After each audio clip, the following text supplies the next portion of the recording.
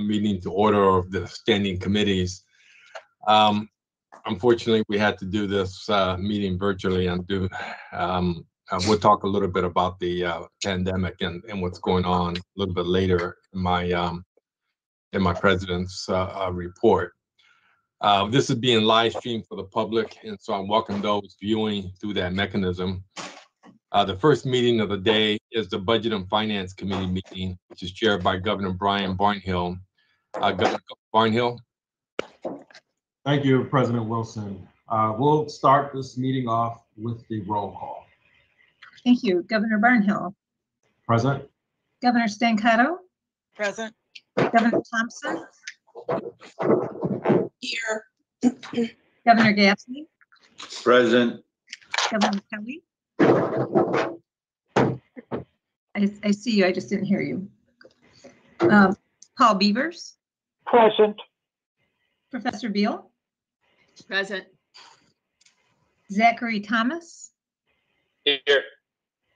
Tony DiMeglio. Present. A quorum is present. Okay, thank you. I'd like to entertain a motion to approve the meeting minutes from our October 1st meeting. Support. All right. All in favor of approving the meeting minutes from our last meeting, please say aye. Aye. Aye. All opposed, say nay. All right, the ayes have it. So let's move on to the first item from our CFO, which is the contingency reserve. All right, I'll just pull this up. Governor Barnhill, give me 1 second to get going. Did everybody see the screen? Yes. All right. So the contingency reserve report's really easy this month. There are no proposed transfers. So it's just an informational report. I don't think we need an action. Generally, we accept the report for the minutes. Governor Barnhill, do you want to? Anything you want to do on that, or we'll just mark this accepted? Yeah, I'll just open it up to the committee for any questions. And if there are no questions, we'll just move on to the next item.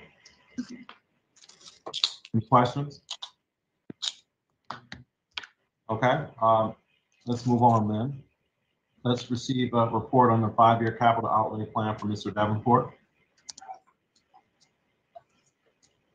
So I know this is between Rob and Ashley. They were going to briefly go over the report. So Rob and Ashley, I'll just go to the last page, which has the actual project summary, which is tough to read here now. So Ashley's going to begin the discussion, then I'll follow on.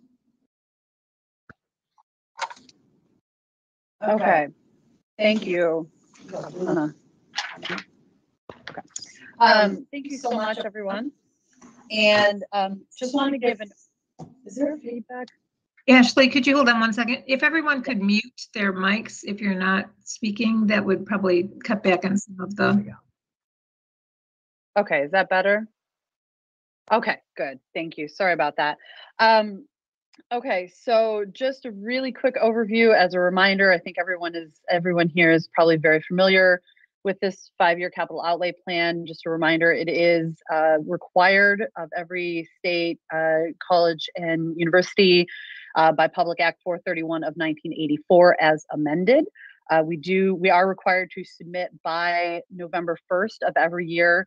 And then as a reminder, the 5-year plan is required yearly. The capital outlay project request is optional. We did not submit a project request this year. There are minimum criteria that the state asks us to report on, such as mission, instructional programming, staffing and enrollment, facility assessment, and the implementation plan, which I think is the item that is of most interest and what we are looking at here. The state mandates that we report all projects in excess of $1 million. We actually report projects in excess of $750,000 and up because we feel that that's a better representation of the work that we are doing. And the list that you see, although probably not very well because it's rather small, hopefully you all had a chance to look at it before, is the representation of that 5-year outlook for those projects. So at that point, I think I will stop and open it up for any questions that folks might have. Okay, are there any questions for colleagues on the committee? I just want to also make it clear this is more of a required exercise for the state, and also this is something that was done pretty much prior to David Masseron really getting fully engaged in his role. So with that in mind, please ask away.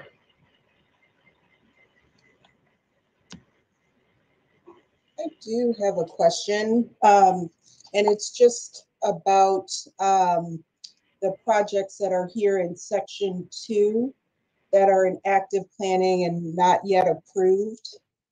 And just wondering how those fit in to the master plan that we prepared, or that you prepared a year ago. And whether that reflects the priority of projects in that master plan that that we think should be worked on. Yeah, so that's a great question. Governor Thompson, thank you so much. Yes, that does reflect a number of the projects that we had envisioned in the master planning process.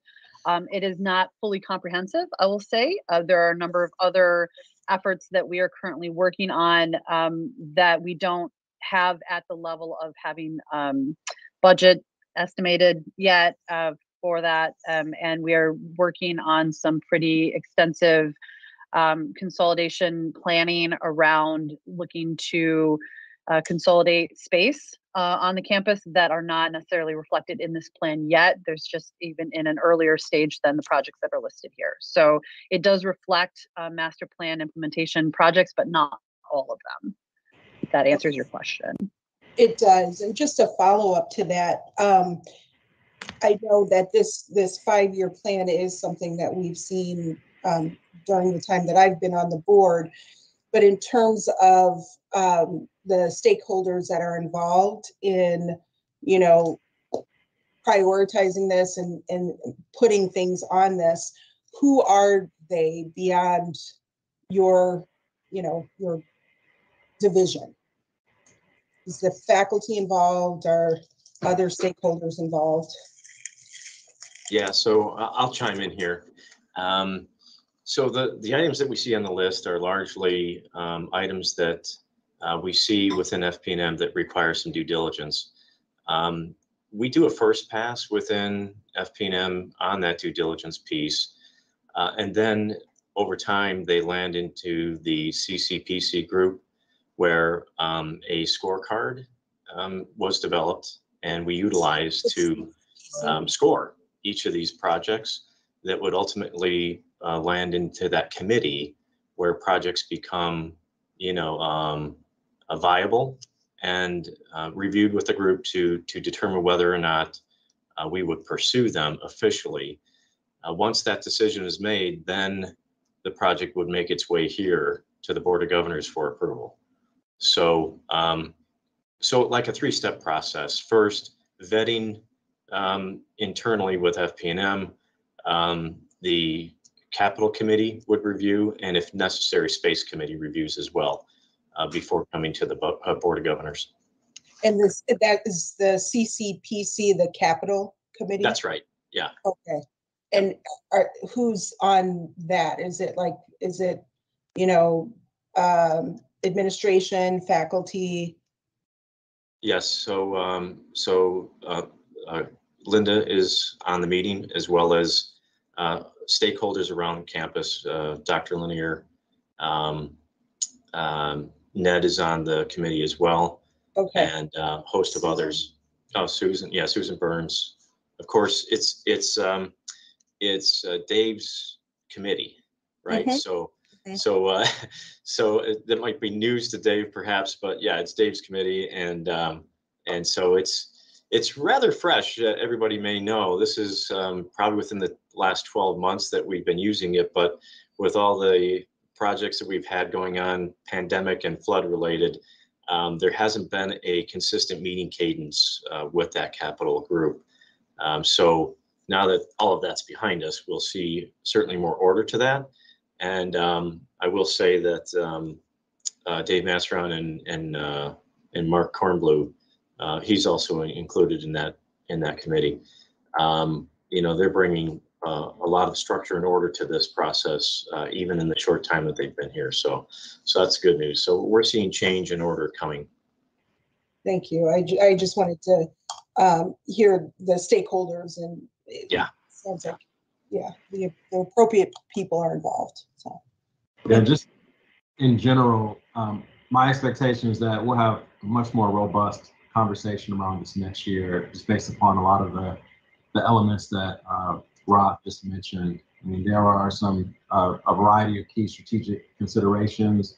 Ashley mentioned some of them are space considerations, how the world operates in this post-COVID environment, and with my board colleagues, how this is all going to align with the series of strategy discussions that we are having internally as well. And how we even, have conversations around prioritizing deferred maintenance and sort of the choices we'll have to make there. I know that's something that Dave's brought up as well. So with that said, I see Professor Beal has her hand up.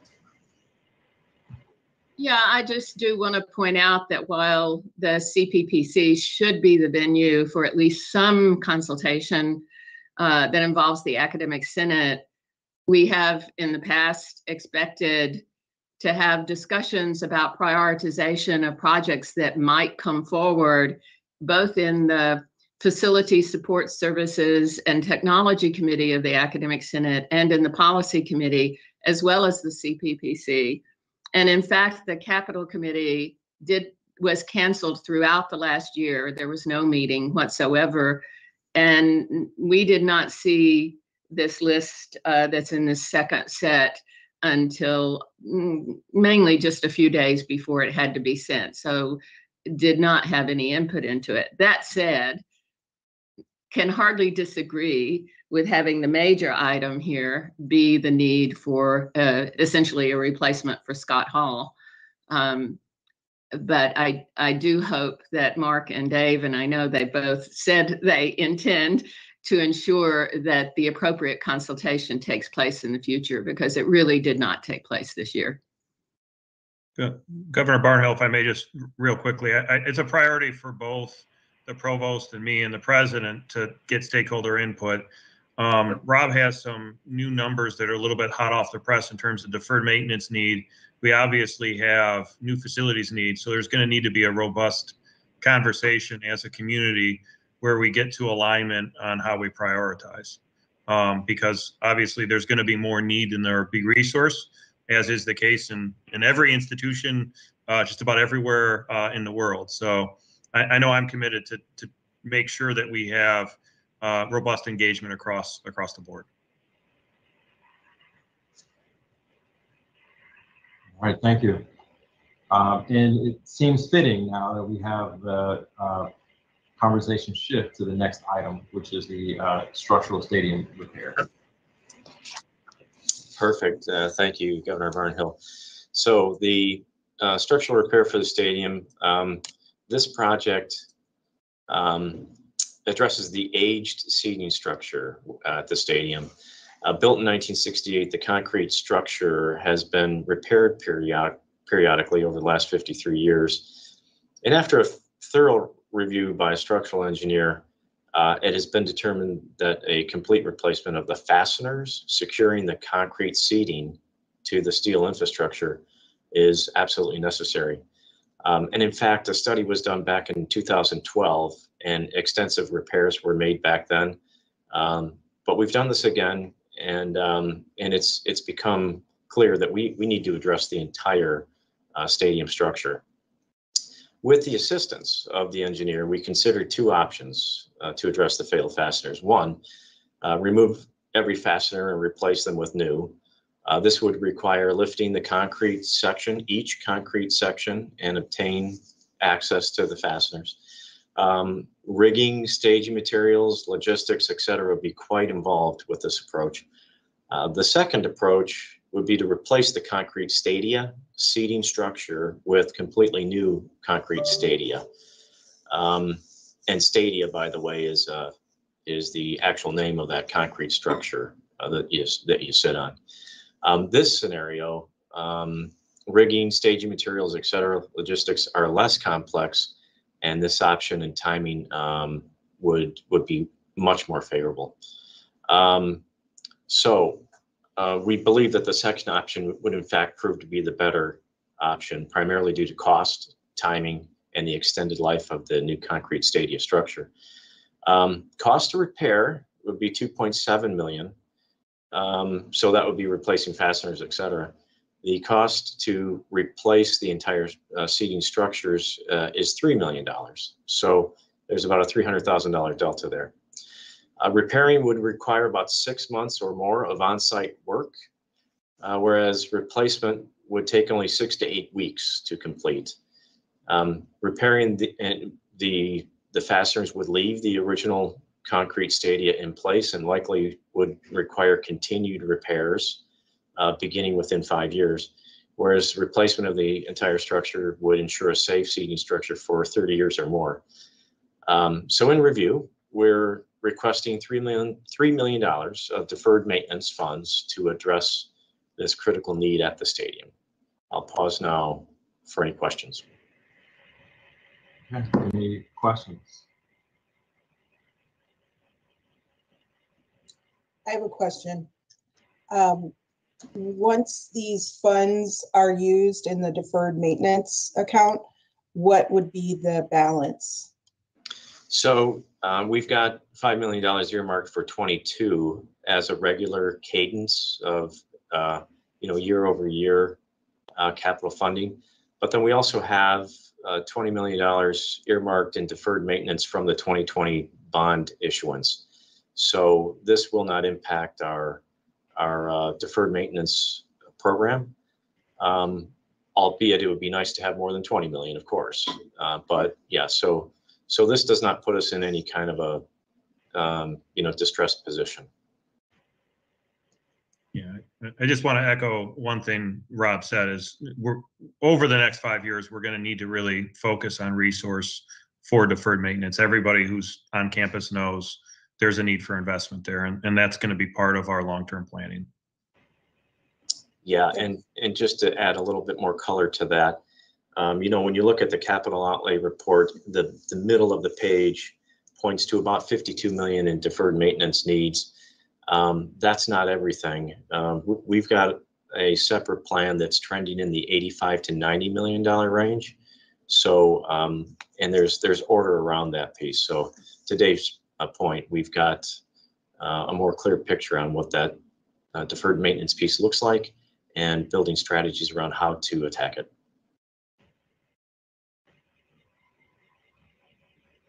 Okay. So colleagues, I need us to take action on the previous item in addition to this item. So what I'd like to do now is entertain a motion to approve the 5-year capital outlay plan.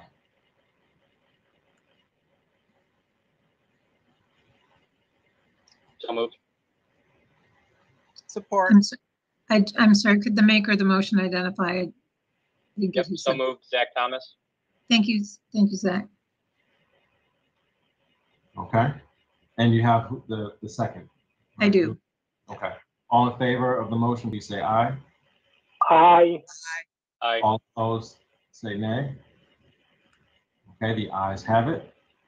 Is there any more discussion on the request for design and construction authorization for stadium repairs? Okay, I'd like to entertain a motion to approve the request of $3 million for design and construction for the stadium structural repairs. Support. Okay. All in favor, please say aye. Aye. Aye. All opposed, say nay. Okay, the ayes have it. Our next item is an informational report on major capital projects. Thank you, Governor Barnhill, once again. So I'd like to highlight two projects, Hillberry Theater and State Hall. But before I do, I'd like to quickly cover the aftermath of the flood that occurred over the summer. Our focus right now is restoring cooling to the art complex, which includes community arts, music, and McGregor. We've got two 325-ton chillers in the sub-basement over at Community Arts that need to be replaced.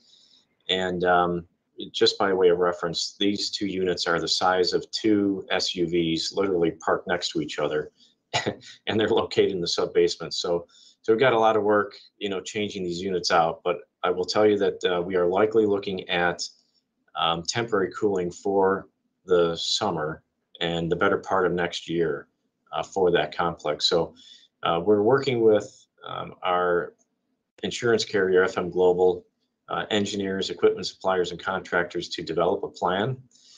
But it's looking like the temporary chillers could likely sit in the grassy area along the glass corridor that connects community arts and music. So more information on that as that develops, but that is a long carryover item from the flood that we're continuing to work on. Regarding Hillberry, the project is about 46% complete at this point, and if you've been down there recently, it's really taken shape. The roof is ready for the harsh weather. Electrical feeders will be set on the 6th of this month.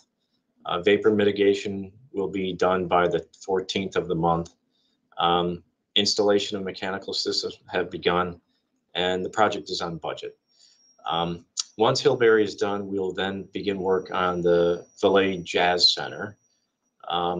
So lead time for construction materials, as everybody knows, are extended due to supply chain issues. Pricing for construction materials and equipment is changing at least monthly. We're hearing this from all of our contractors these days. In fact, some contractors are having difficulty holding pricing for more than 30 days. Labor is also becoming an issue. And so what's happening there is accelerating projects is becoming very, very difficult. So we're monitoring, these challenges closely for all projects, and particularly for Valade. And we're really pushing for, tightness in the schedule.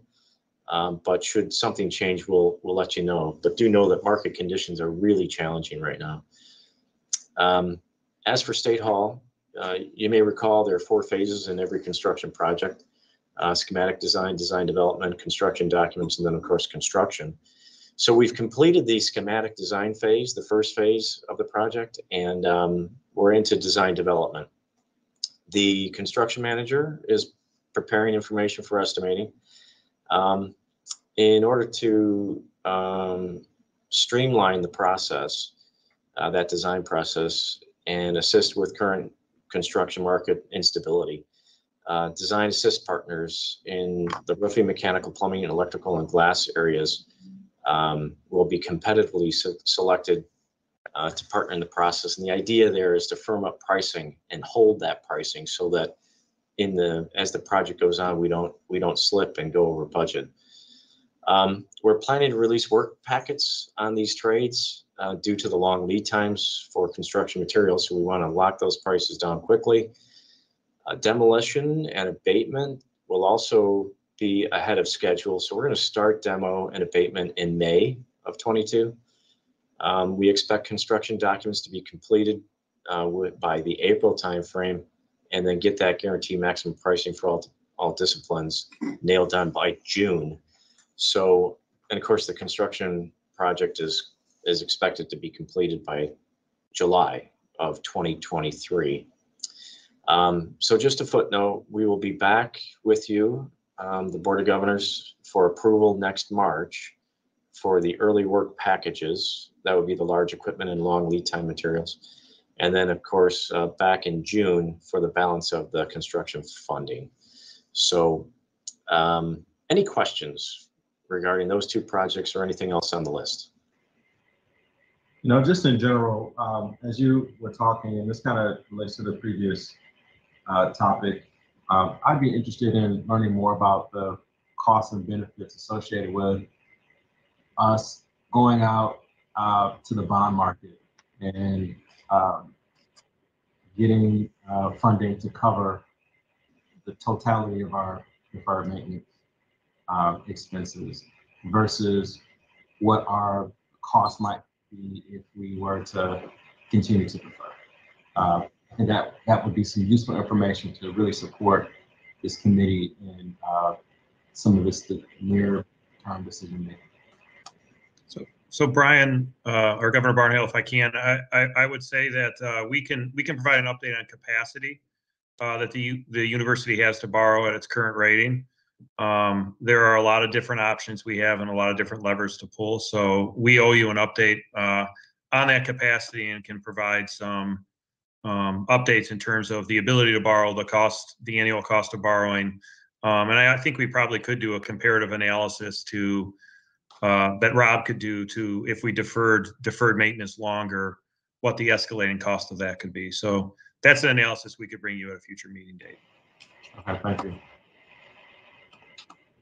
I'd be interested in hearing a brief update, if we could have it, of the state of the repair work arising from the flood. Oh, very good question, Governor Kelly. So we, with the exception of the chiller plant at Community Arts, we're done. We had some carryover issues with the concrete floor over at Physics and the concrete floor over at iBio, both of which experienced such high hydrostatic pressure that they buckled and broke. But right, so our work is done. And interesting fact, I mean, we covered a lot of deferred maintenance in the $15 million that was spent to restore our facilities. And so that's gone a long way, in fact, within the community arts complex itself, to address a lot of those deficiencies that otherwise would have been covered or had to have been covered with deferred maintenance funding. So it's a good story. Again, the main carryover issue that we have would be temporary cooling for the arts complex. So that's good news that we hadn't heard before. That's great. When will McGregor be back online? Once we have, so we've got heat over there now, Governor Gaffney. So in effect, during the winter, we could utilize the facility. But we don't have sustainable cooling set up just yet. And this temporary cooling that I'm speaking of would address cooling over at McGregor Hall as well. So, so our quest is to get that set up and ready for the spring so that we could use McGregor once again. But right now we could use it over the winter. Thank you. Thanks, Professor Beal.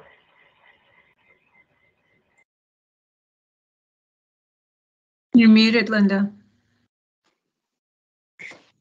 Perennial, you're muted.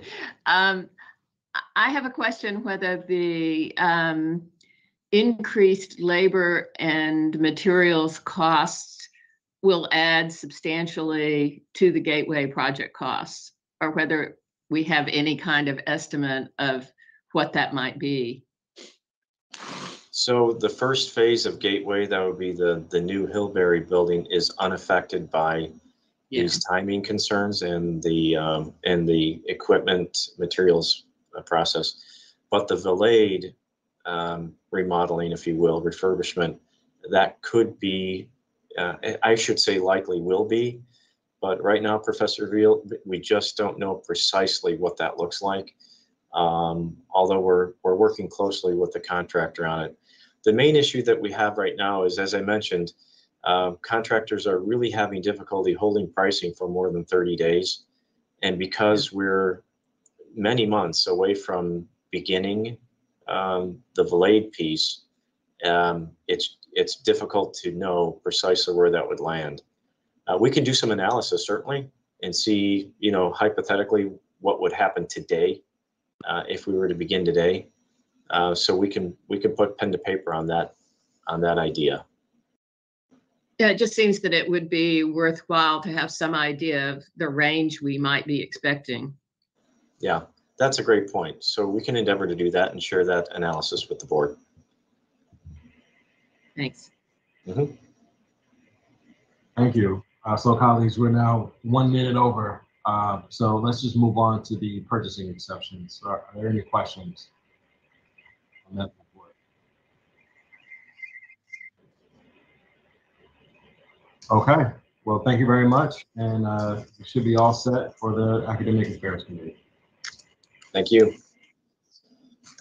Thank you. Great. We'll have a couple of new people join us, but that should just take a second since this is all virtual. So the next meeting is the meeting of the Academic Affairs Committee, which is chaired by Governor Mark Gaffney. Governor Gaffney. Good morning, everyone. I'll start slowly to make sure the members of this committee have joined us.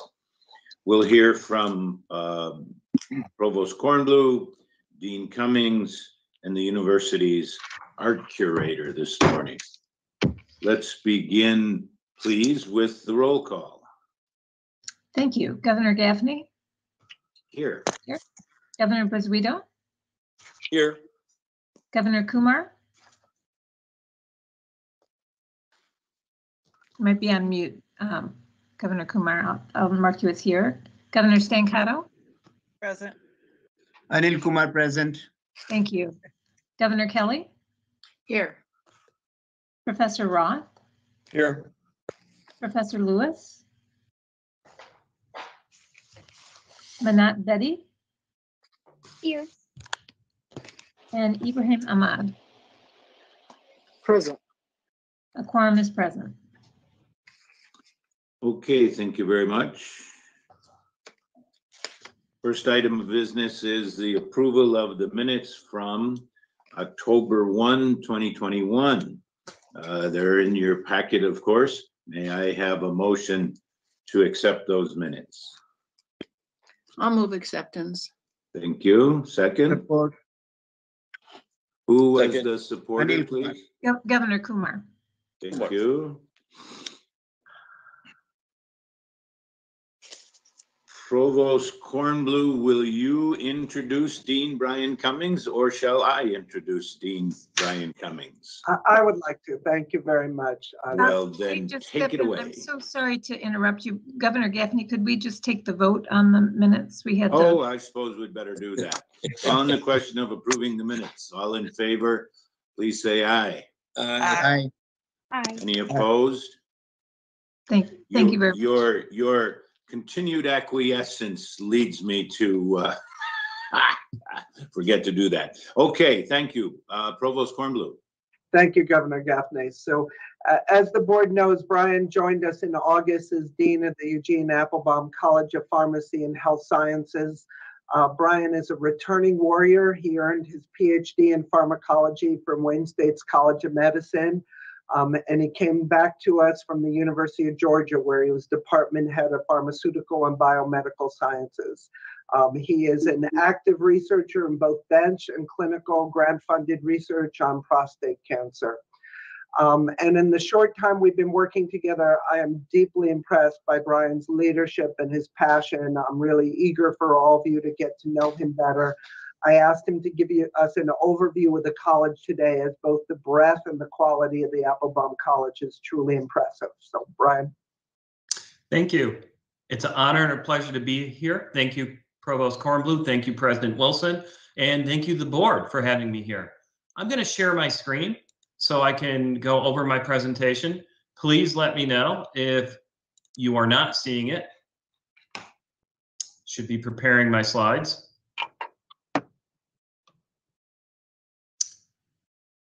Working out some details. So, are you seeing my presentation? Almost. Excellent. It looks like it's thinking. Yeah. Good. There you go. Everybody good? Yep. Thank you for allowing me to talk about the Eugene Applebaum College of Pharmacy and Health Sciences. Some nice pictures there. Hopefully you're seeing them all. They may be a bit distorted, but I always love a chance to brag on my college, my faculty, and especially our students. Now, where did we come from? We are actually one of the founding colleges of Wayne State University, established more than 100 years ago. Our name change came about 20 years ago. And I invite you to come visit us and to come see our buildings. We have two buildings, both the Eugene Applebaum College as well as Mort Si. If you come into the Eugene Applebaum, you'll see some beautiful artwork donated by the Applebaum family. And you'll also see a wonderful museum that takes you back over 100 years of pharmacy. It's sometimes I feel like I am in a museum, and it's fantastic. Who are we? We are a very diverse group, 11 different programs with 10 or 9 nationally accredited programs. We're always going over accreditation, so it's always interesting. We have almost 1,000 students, and we are holding strong. Our student numbers have not dropped. They have been maintained. And I hope with a couple initiatives, we can get them to go up. We have over 100 faculty, 20 staff, over $6 million in grant funding from various different sources. Now, if you look on the right, you can see that there is actually our programs, and I have a little slide to help us go over those in a little bit more detail. And that slide is not loading. Of course, technical fun in detail, but I'm going to go ahead, and for some reason that slide was taken out from my talk, but I'm just going to go back to this slide. It was a wonderful program, but we have 3 different undergraduate programs in mortuary sciences, clinical lab sciences, and so on. So we have an undergraduate population. We also have a certificate program in forensic science. We also have master's programs in occupational therapy and physical therapy. We also have doctorate programs in neuroanesthesiology, as well as pharmacy, as well as a PhD in pharmaceutical sciences. Our pharmacy programs ranked in the top 32% of the nation. Our pathology assistant program is one of only 12 pathology assistant programs in the nation. Our Mort Si program is the only program in the state. So every single mortuary scientist in the state of Michigan has been trained right here at Wayne State University. Our nurse anesthesiology program is in the top 20% of the nation. Whom do we serve? And again, the pictures aren't loading, but if you have your packet, you can play along at home. We serve Metro Detroit. We have over 500 students placed in practice sites right here in Metro Detroit right now, including and several faculty, including that at Henry Ford, the DMC, the Rehabilitation Institute of Michigan, as well as many community pharmacies. Chances are, if you've walked into a pharmacy in Metro Detroit, one of our students are serving you.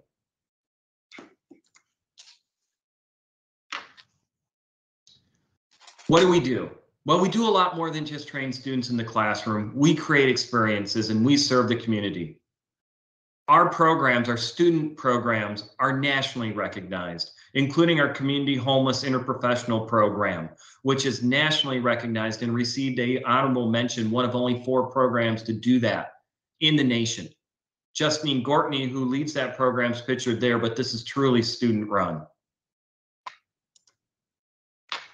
I'm really proud of our super all-year or Stay Detroit Physical Therapy Clinic. This is in Highland Park, and this is a walk-in clinic for people can come in and get free of charge physical therapy. Our students are leading it, supervised, of course, and serving our constituents here in Detroit. We also have diabetes and wellness as well. I encourage you to, I'd be happy to take you on a visit to any of these clinics.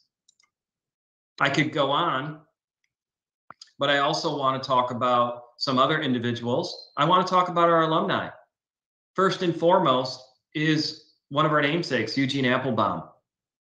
Eugene Applebaum was the founder and CEO of Arbor Drugs, and he led this to be one of the most successful companies in the United States. At one point, over $1 billion sales and had a 45% market share. Alumni. Now, he sold to CVS in 1998, but he kept on serving Detroit. If you take a look, this is actually Eugene Applebaum, if you can take a look, and his family. His wife and Eugene have passed on. His wife just left this year, but his daughters, Pamela and Lisa, carry on this legacy. And I have met with Pamela several times. Eugene served as the first chair of the Wayne State Foundation. And they have a saying there, and I love it, and it's Detroit first and foremost. And that is the view that we have here in the college. There's some other programs here that I would encourage to talk about, but in the interest of time, I'm going to go ahead and skip over these, but I'm happy to talk about the community engagement that we're doing. Now, Eugene Applebaum is one of our more established and famous alumni, but we're still doing a great job. Just came out in November 1st, where we had the 40 under 40 in Detroit, and one of our alumni, Rox Gadia, who is head of pharmacy services for Henry Ford, was one of those. So very proud of Rox and the work that he is doing. We also have some outstanding faculty, including Nora Fritz. She has so many degrees that I can't go over those right now, but basically she is interested in using movement to help us recover from brain and other types of injuries. She just got a $3 million grant from the National Institutes of Health to study movement in recovery. And what she's doing is she's using the movement tracking on your cell phone. We all have our cell phones. And this tells us how much we move, but she's aligning that movement in these patients to cognitive ability and demonstrating that certain types of movement and exercise helps us recover from things like stroke and multiple sclerosis and Huntington's. And not only that, she's an award-winning teacher. We really push, and I'm proud to have faculty that are at the front lines of research, but also are some of the best teachers we have here. And that is one of our passions. Dr. Paul Kilgore, who you might have known or heard from, has been on the front lines of the COVID-19 pandemic. His research really looks into communicating with faith-based organizations, non-governmental organizations, and others. And his overarching goal is to improve individual patient outcomes, especially in improving health disparities in underserved populations, which is really one of the goals that we have in our college as well. At least on my thing, I cannot see some graphs, but I want to talk in the remaining minutes that we have about our vision. 2 words when you think about our vision: growth and engagement. And not just growth in terms of number of students, although I'll gladly take that, but growth in our reputation, our spiritual growth, growth in our DEI initiatives, our national and global reputations. What I really want to see us become is the premier urban healthcare pharmacy settings, and also grow in our interprofessional education. I want to increase our engagement. We already have fantastic engagement, but I want to continue to have community-facing areas. So what are things that keep me up at night? It sounds great, but we do have some challenges, and we are rising to those. There's a decreasing amount of students that are interested in pharmacy careers, and this is a national trend. We saw this at the University of Georgia. It's everywhere. How do we go about this, and what do we do? Well, I do have some ideas I'm happy to talk about should you be interested in. We need more pathology assistants. I would love to be able to train more, and there's some things that we can do to facilitate that I would ask some help. What are some of those initiatives? Well, one of those is out-of-state tuition. The College of Pharmacy and Health Sciences has, at least the College of Pharmacy or the pharmacy side, is not included in the Good Neighbor policy. That was the decision that was made decades ago, and I agree with that decision at the time. But the landscape has changed. We actually have no out-of-state students in our pathology, in our pharmacy program. However, we are doing virtual recruiting right now, and just yesterday, we talked to students who lived in Detroit as a child, whose parents moved away. They're in Pittsburgh, Chicago, Cleveland. They want to move back to Detroit. So we're interviewing them. They want to be in our pharmacy program. But the out-of-state tuition, which is the highest in the state and way above our competitors, is hindering. I'd love to give them an incentive to come back, just like I have just done, and come back home. So that's some initiative. And the pathology assistant program, which is one of only 12 in the nation. Students would really love to come here. But so those are some things that I think we can do to help grow our national and global reputation. This is a very long list of questions and discussions. I'm not quite sure why it's on this one, but I'm going to boil this down and then I'm going to turn things over to you. One is how to increase students interested in our careers, the pipeline. When you talk to many students, they are talking about, when they're young, they're thinking about being an MD, a nurse, or a lawyer, and there's nothing, I love those people, wrong with that, but they're not thinking about radiation technology or maybe nurse anesthesiology or physical therapy, which all serve healthcare. They're not thinking about those early, so they're not as exposed. I want to jump on and give some props to President Wilson, as well as Provost Kornblue, have really initiated diversity and hiring initiatives within the university. And we can do this and take advantage of those within our college to create a more diverse faculty. And that starts with me. And I want to thank them personally for those initiatives. And then, of course, I already talked about competitive out-of-state tuition rates. I'm happy to talk about these in more detail at any times, and you're more than welcome to get in contact with me at any time. With that, I thank you for your attention, and I am more than happy to take any questions. And I'm going to stop sharing. Thank you very much, Dean. That was very informative. Are there questions from the committee?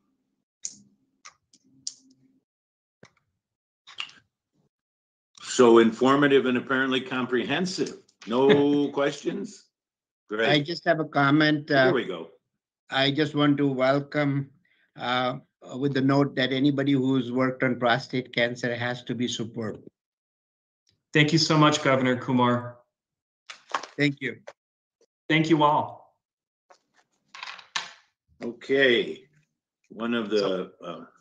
This yes, is my first time, forgive me. It's pretty obvious, but I should leave now, right? Thank you. Have a great day. As far as I'm concerned, you can stay for the rest of the committee if you'd like.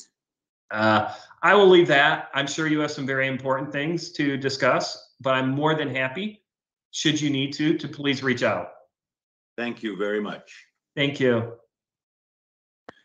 Okay, we're going to go back to Provost Kornblue, and Mark, with your approval, I'd like to discuss each of items B, C, and D individually, but then do one motion for all three since they all relate, if we can. Then we would do item E individually with the motion, and then we would do item F individually with a motion. Does that sound all right? And I'll phrase those motions, of course, if you are agreeable to do B, C, and D together, to include all three differences. Yes, that sounds great. Okay, thanks. Let me say before we leave Brian's presentation that both Dave Mazaron and I have been talking about pricing out-of-state tuition to market to do the best for the university, and I think we will work with that college. Its proposals are really sound. So I wasn't going to say anything, but since you raised it, we could talk for a moment on that point. I think changing the out-of-state tuition levels while we're trying to figure out how we're going to have enough money to run this place is a challenge. So I would urge you to consider seriously, as you think through that, scholarships or offsets or discounts instead of actual great big changes. But you will know that better than us, and you will bring it to us at some point. Absolutely. Absolutely. Thank you.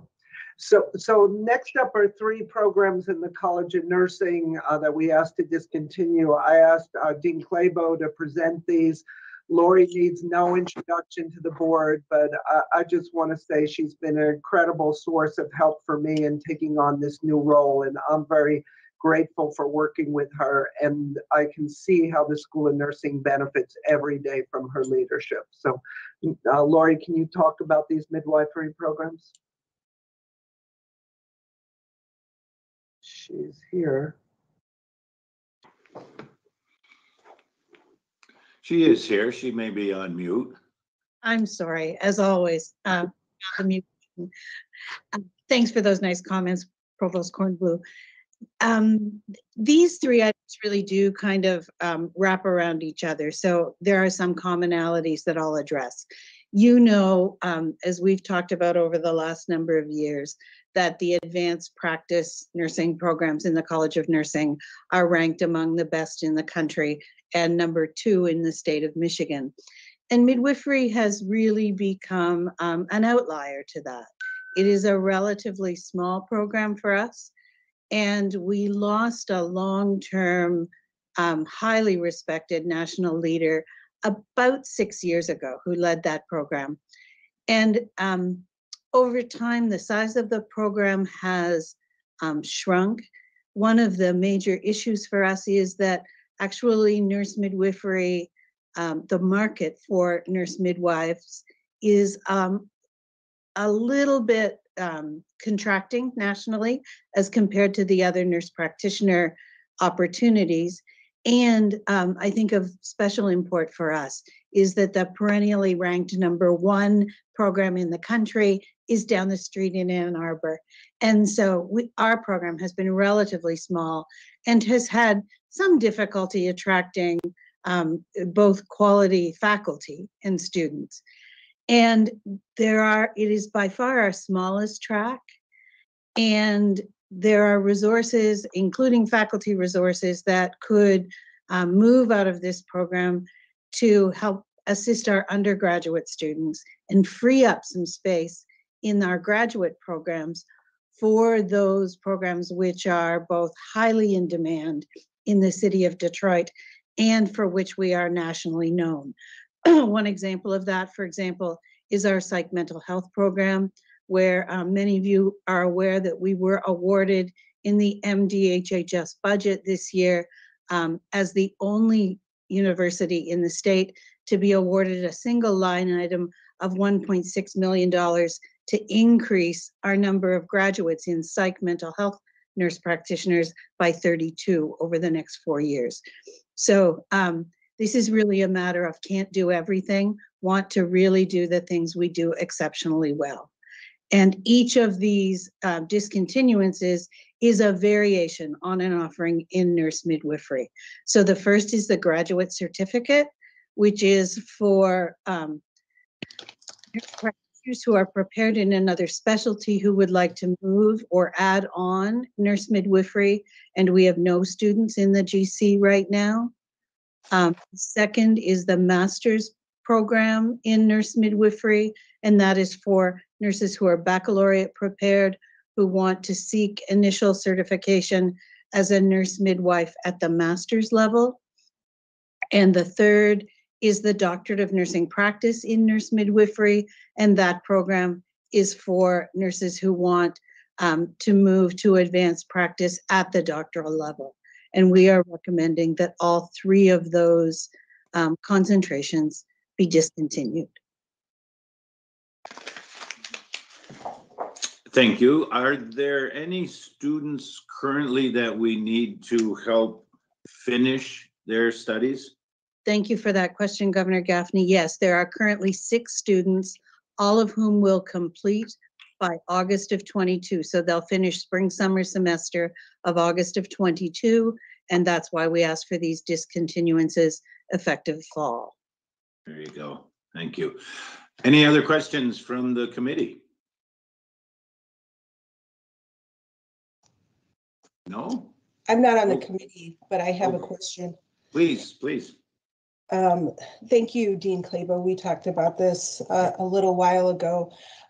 Just to follow up on your presentation, I know that this is a challenging area to attract faculty to.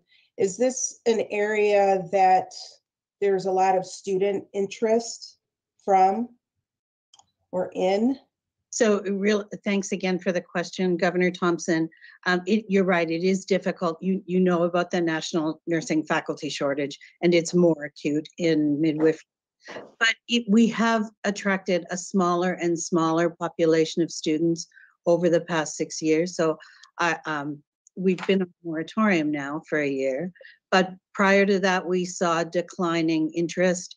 And this is one of the very few programs where we don't have far more applicants than we have available seats. Okay. And is that the case just for our program? Do you happen to know if that's the case for other midwifery programs in Michigan? It's certainly not the case for the University of Michigan, which is, again, the #1 ranked program in the country. But otherwise, across the country, we are seeing some waxing and waning in interest. Okay. Thank you. Thank you, Dana. Anyone else? Then I'm going to ask for a motion to approve the discontinuance of nurse midwife graduate certificate program and the discontinuance of the nurse midwife specialty in the Doctor of Nursing program and the discontinuance of nurse midwife specialty in Masters of Science program. So one motion, all three discontinuances. May I have a motion? So move. And a second? Second. It's been moved and seconded. Any other questions or comments? You know, I don't know how, Dean, if I can comment, Chairman? Yes, please. I don't know how Dean Schweitzer or President Wilson or Dr. Kumar feel, but I'm a huge supporter of ancillary personnel in healthcare. But I have personal knowledge over the past 5 years of over more than one case where people have chosen to deliver with a midwife outside of a hospital setting where the babies have died because they needed a C-section emergently and no one was available to do it. And I just have really been mixed about this specialty. And maybe it's just my personal experience that has soured me on this. But I couldn't agree with Dean Claybo more that we probably better use those resources, moving them into nursing, where we have a drastic shortage. And I've experienced over the past couple of weeks many cancellations of elective surgery because they don't have nurses. And I think we could deploy those services better elsewhere. I'd like to know if anyone else has any comments, but that's been my experience. Thank you, Michael. I agree with you, Michael.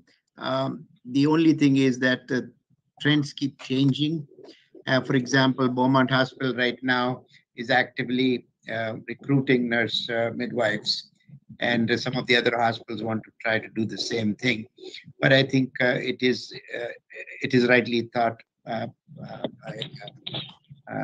Dr. Claymo that we don't need to invest our resources. Thank you. Any other thoughts, comments, or questions? Okay, the motion was made and seconded. All in favor of the three program discontinuances, please say aye. Aye. Aye. Thank you. Any opposed? All right, the motion passes. Provost Kornblue, we're coming back to you now to discuss another discontinuance, Bachelor of Science in Education. Yes, so I've asked Associate Provost Darren Ellis to present this. As you know, he is in charge of our accreditation and the registrar's office reports to him. So this is an area he oversees. With him to answer any questions is Paul Johnson, the Associate Dean of the College of Engineering. Darren? Hi, thanks everyone. It's good to be with you here today. So before you is a recommendation to discontinue the Bachelor of Science in Education in Learning, Design, and Technology. This is a major that was basically over the last 5 years has had very low enrollment. And there are only about 7 institutions nationwide that even offer this. It's typically a graduate degree, and essentially as part of a package of proposals to streamline the offerings of the College of Education. We have this first one, and we'll be getting more in future meetings. So there's a plan to take care of the 3 remaining students in the program, and we expect them to be done by the end of winter 22. So that's why we have the decision effective that day. Thank you. Any questions or comments? I have just one comment. Frequently, when we're asked to discontinue a program, we hear from the administrator in charge that the program has few students. And it has occurred to me that perhaps the administrators there have discouraged enrollments in those areas prior to coming to us to ask for a discontinuance. And it strikes me as perhaps that might not be the best way for things to proceed if that's the case.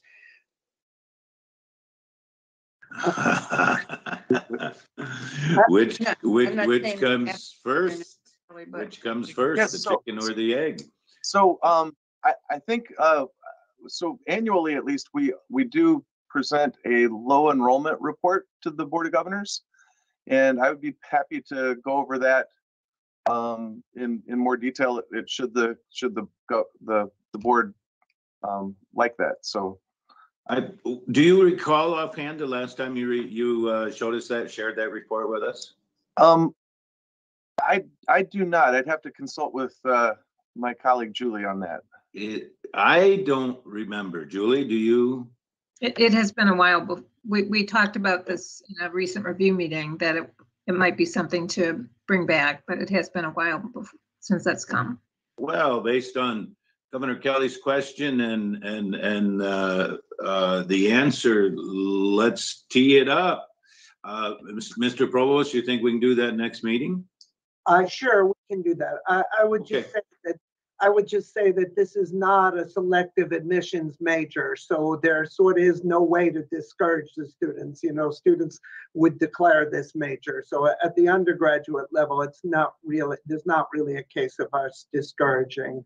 And I think that in the previous majors, the School of Nursing, there was not an active in any way efforts to discourage that as well. They were, you know, except one might say if we didn't have we lost the world-class staff that was running it, and so students were student applications reflected the staff that we had available, but it wasn't our desire to discourage students in any way.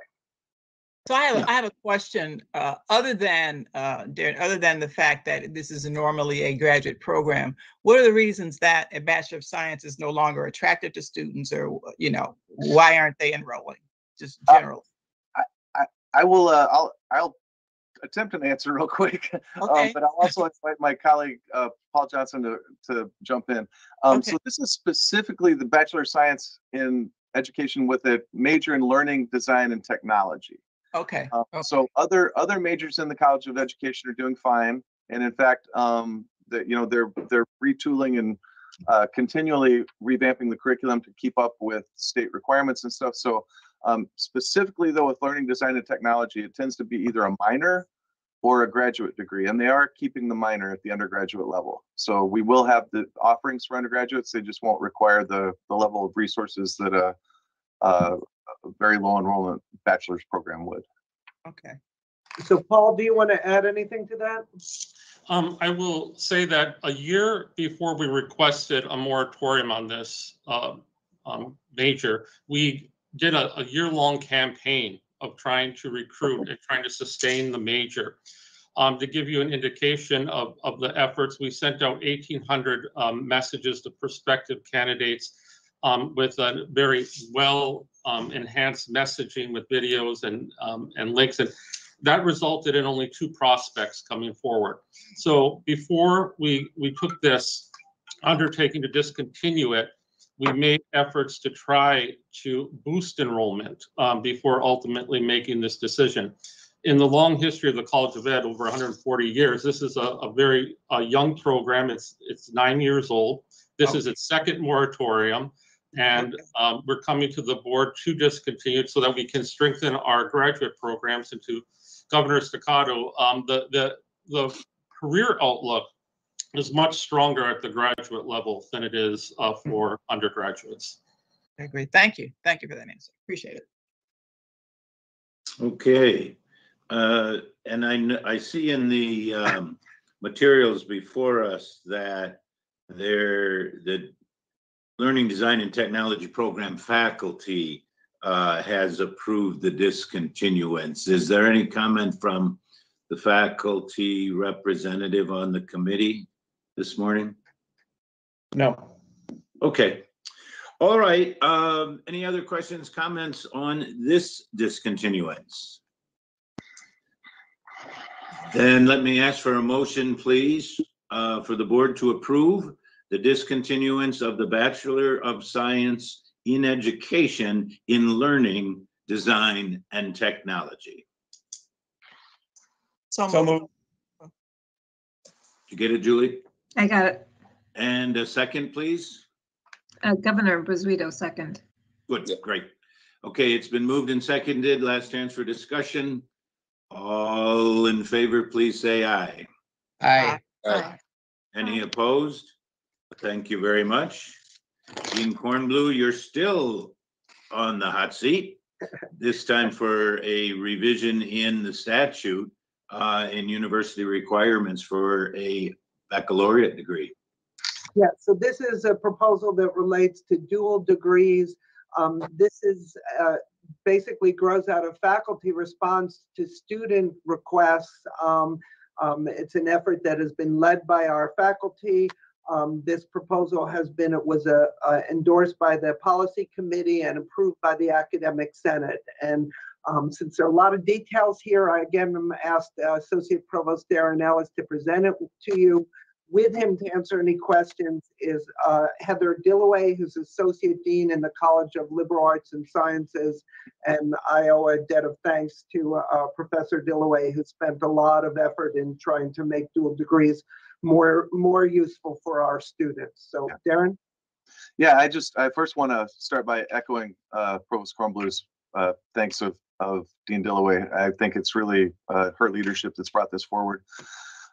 So essentially what we have here is a proposal to even the playing field for our students who want to get a double major versus those that are in a more specialized degree. So I think everybody's probably familiar with the concept of needing 120 credits to graduate, and that if you're clever and there's space, you can easily get a double major inside of that. But the trouble is the way the policy sits right now, you can only do that if the double major sits on the same degree. So that means like if you want a BS in physics and a BA in history or whatever, we don't have a way to do that right now within policy. We've had a growth of specialized degrees over the last 10 years or so. So now we have specialized degrees like the Bachelor of Public Health. And those students currently can't get, in order to get a second credential, they would have to stay for 150 credits. So essentially, this proposal allows our students, like those in the Bachelor of Public Health program, to get a second credential, a second degree within 120 credits if they're able to. Now, due to major requirements and things like that, it won't always fit within 120, but it would be allowed if it could. So that's essentially the proposal, and we can certainly take any questions. Questions or comments? So let me add that this especially serves our best students with an increase in AP credits and an increase in dual enrollments at the high school.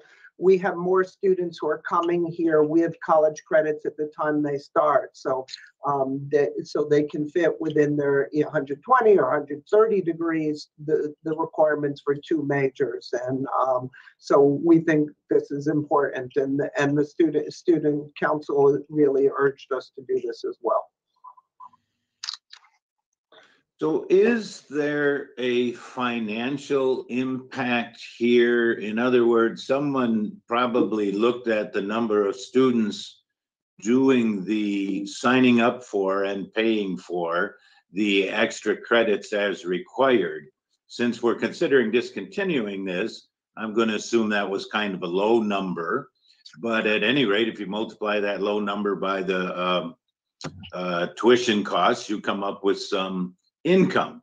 Your assumption, of course, is that this will encourage students to take double majors, but if I'm understanding it right, it won't add to additional income because they won't be taking more classes, or will they?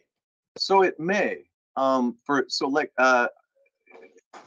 it would be possible under policy to get the double degree within 120 credits, it is quite often the case that the specialized degrees have long prereq strings and more credits required. So we could be encouraging students to stay for 130 or 135 credits to get the 2 degrees when they just wouldn't be able to at all for anything short of 150, which is essentially 30 more credits. You're talking a master's degree at that point. So 150 is a tough number to sell for the second degree. 130, 135, maybe not so much. There you go. So you'll track this, and maybe at some point, it may take a year or more. You'll let us know how it's coming out. Yes, yeah, I think we're really excited to see the uptake on this. And just for the first part of your question, indeed, the number of dual degree students is in the low handful, single digits every year. Yeah, yeah.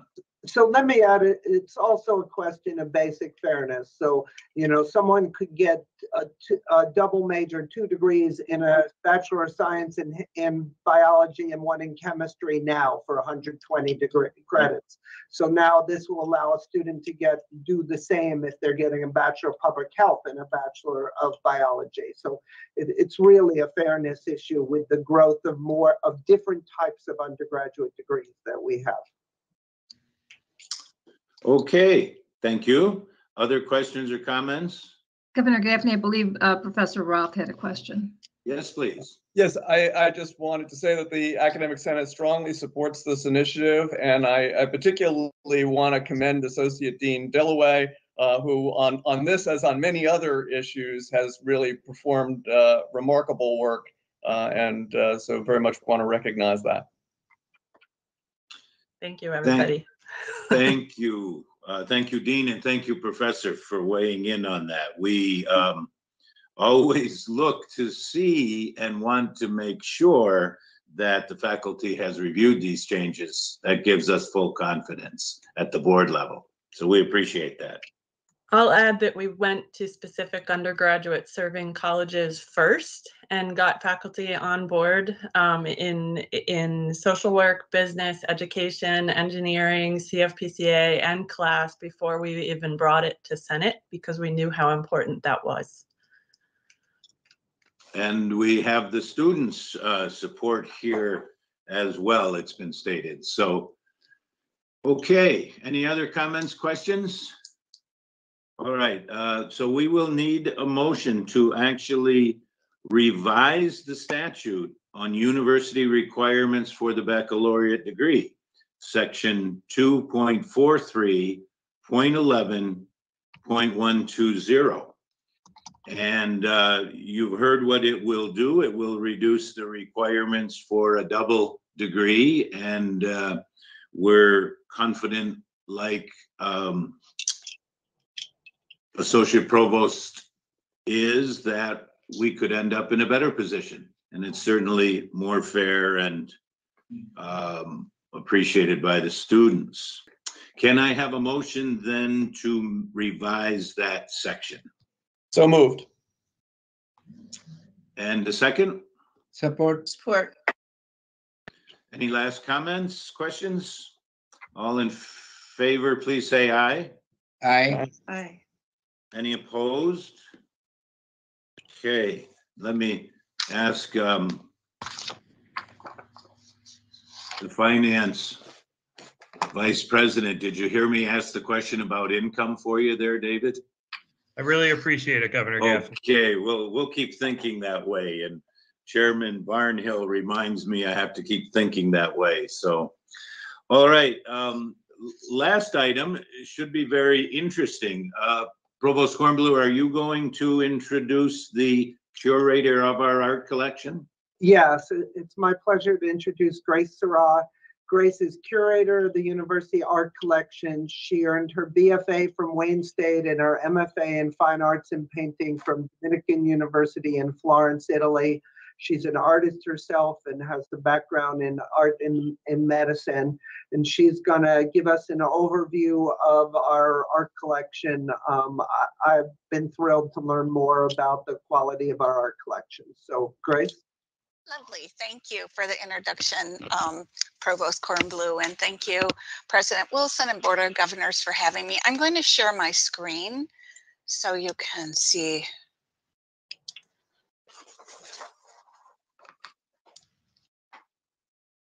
So I have been the collection curator for about 4.5 years, and I'm really thrilled to have this opportunity to tell you about this really exciting and important art collection. The University Art Collection began in 1968 with 126 pieces, and it has grown to be 6,700 pieces over the past 50 years, all through donations. The value of this collection probably exceeds $10 million. We're really not sure, but this Tiffany window on the top slide that's in the Beecher House was recently appraised for about $1 million itself. The Walter Gropius mural that's in the Student Center below that is a WPA mural that was created in 1941 and of course is priceless. But the goal for our collection is to connect to and to represent our communities. So many of the works of art that are in the collection are displayed around campus. What we are most noted for is Detroit and regional art. We have a great interest not only in Detroit and regional art, but those that are connected to the university, either alum or faculty. There's no other collection like ours. I know people say that all the time, but this is a collection that really reflects the cultural legacy of the city of Detroit. And thanks to the great philanthropist, James Pearson Duffy, who our art school is named after, we also are known for having the most comprehensive Detroit Cast Corridor collection in the world. So the Detroit Cast Corridor art movement is considered Detroit's first avant-garde art movement, which flourished in the 1960s and 70s, either on or near Wayne State's campus. And many of the artists were either faculty or artists, faculty or students. And there's a really distinct, unrefined urban aesthetics that is the legacy of Detroit Cast Corridor art. So you may have seen some of this work around campus. But many of these artists are known nationally, have gone on to have big national careers, and have works in museums, all over the country. But something that's really unique and important is that we're poised to be the center for research on Cast Corridor art. Because of Jim Duffy, we have a collection of over 40 years worth of letters and photographs and journals and sketchbooks that are all inventoried in catalogs and will provide a wealth of information for scholarly research. So we have this really amazing collection. But that's not all we are. We're not just Cast Corridor. Our collection of African-American art is growing, and it includes some of the most recognized contemporary artists: Huey Lee Smith, MacArthur Binion, Peter Williams, Carol Harris, most who are faculty or alumni at the university who touched this community. But access to this collection is really our primary goal. And to meet the goal of connecting with the entire community, we've developed a really deep relationship with the university libraries. We put art in all of the libraries because all students go to the library, and it's a way for us to bring this collection to them and to their lives. A new installation at the Purdy Library is designed to reflect the diversity of our campus and to create a feeling of inclusion. And we know that belonging is the key factor to student retention. So filling the library with imagery that reflects our students is really important. We also were able to add to our collection because when you collect art built through gifts, oftentimes it doesn't reflect the entire community. So with the support of the Knight Foundation, we received a grant in 2019, and we're able to commission the work of a world-renowned Arab American photographer, Farah Al-Qasimi, to create a series of photographs representing Detroit's Arab American community. And through our partnership with the Arab American National Museum, we were able to extend that reach of the grant and connect with that community through lectures and workshops at the museum itself. National Endowment for the Arts grant the same year provided us the opportunity to work with one of our most famous alums, Shiva Ahmadi, who is an Iranian American. It allowed us to commission work and to have an exhibition and a lecture series. And the two works of art on the left of the screen are works that we were able to commission through this grant. One very important priority that I have is to integrate this collection into the academic curriculum of all curriculums. We're currently using this collection to train medical students to develop keen observation skills through visual thinking strategies. Medical students learn to read ultrasounds as a way to facilitate clinical diagnoses. Interpretation of these images is challenging for them. So we're helping solve those challenges by teaching them to look and discuss artwork as a way to begin to translate visual thinking skills and critical thinking skills into reading ultrasounds. In this same research study, we were able to work with both art therapy and medical students to have them develop their awareness of implicit biases when they're diagnosing and assessing patients.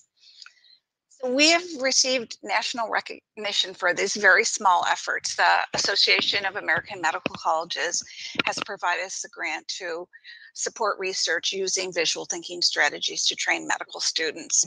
We're featured on November's cover of the AAMC newsletter, and our students who participated in this have presented at both an international and national conference.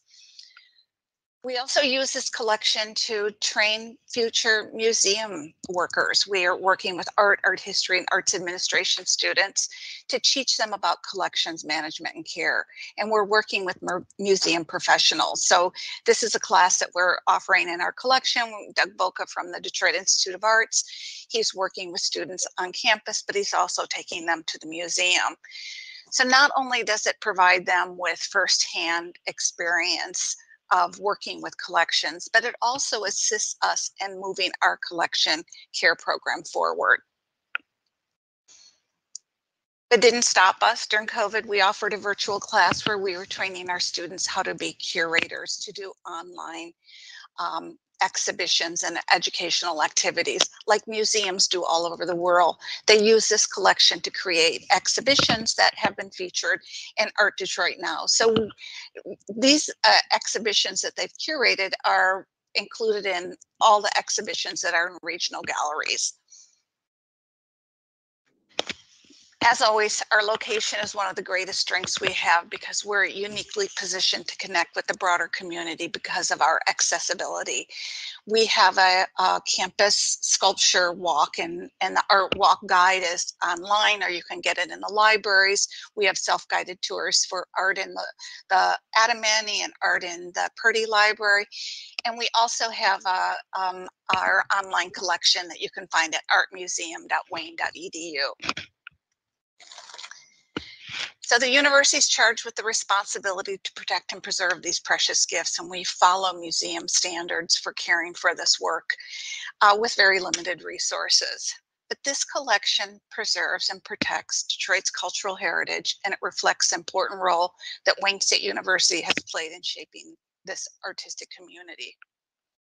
So I have put in your package and invite you for a personal tour. Whenever you can, contact me.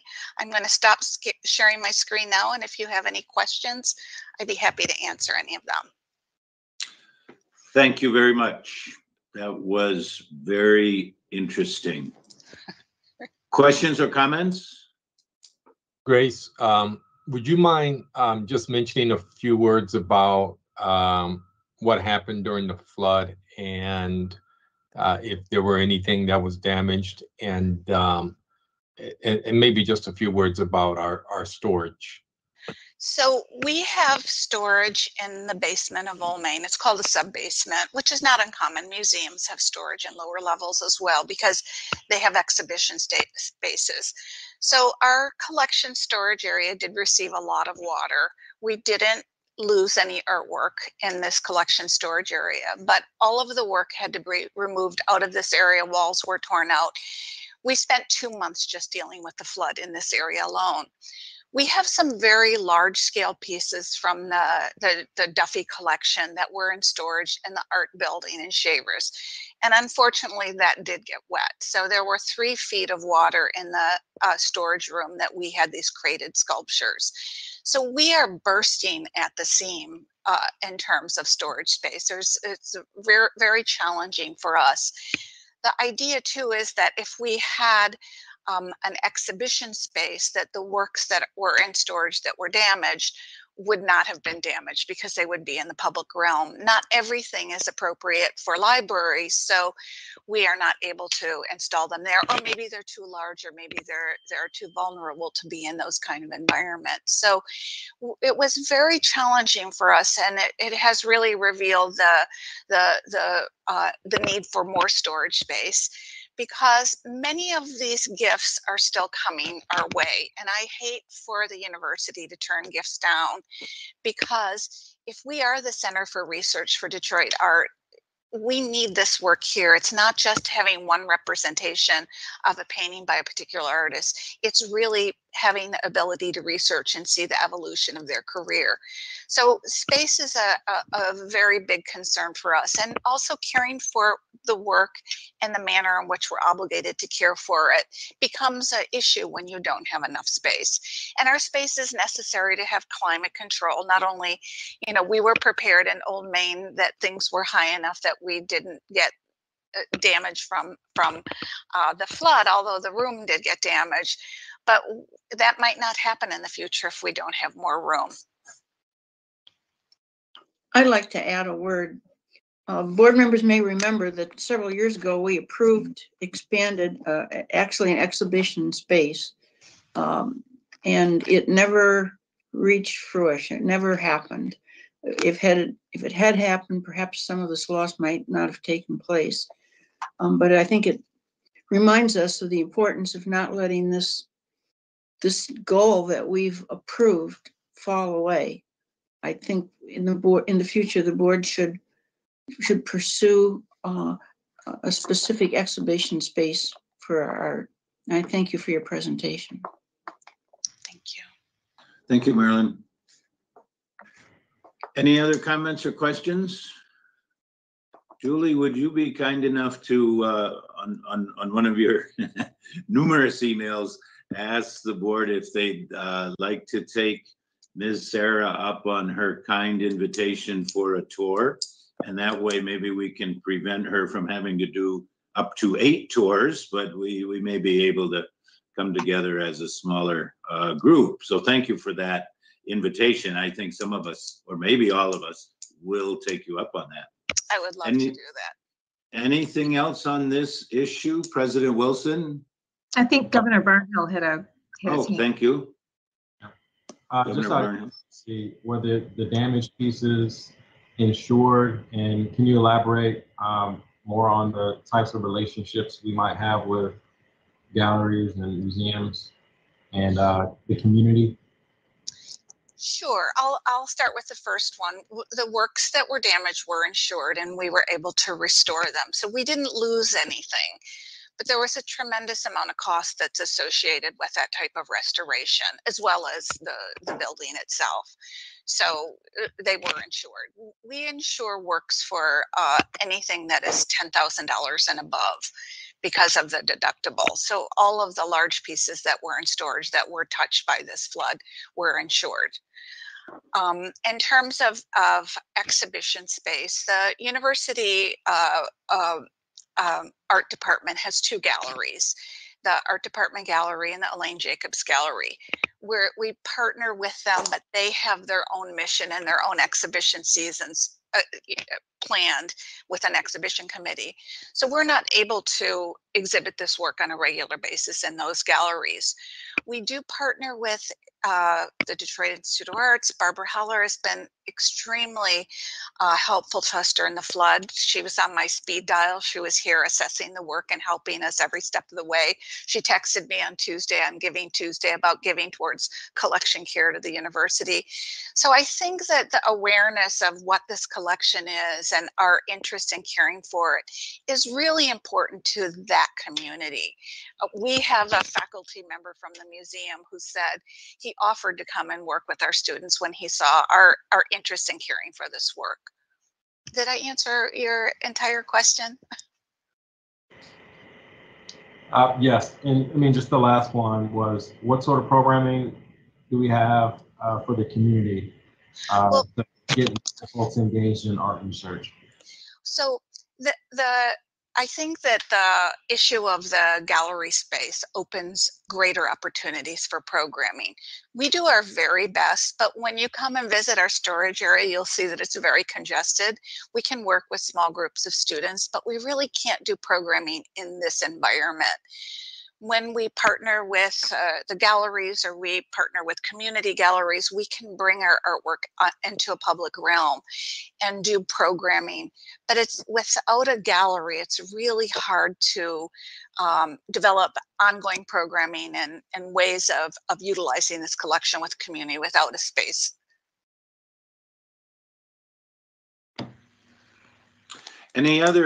Thank you very much. Any other questions or comments?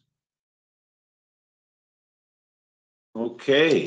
That, again, Curator Sarah, thank you very much for preparing all this and coming and sharing it with us. I think that's it. Provost Kornblue, anything else from your end? I'll just say that we're working on an update of both fall enrollment numbers and where we stand for winter and fall for next year, that we will send to the board in writing next week. We have some, right now we're looking better for both January and last fall than we were this fall. So we'd like to share good news for this time. So we'll send you some numbers shortly.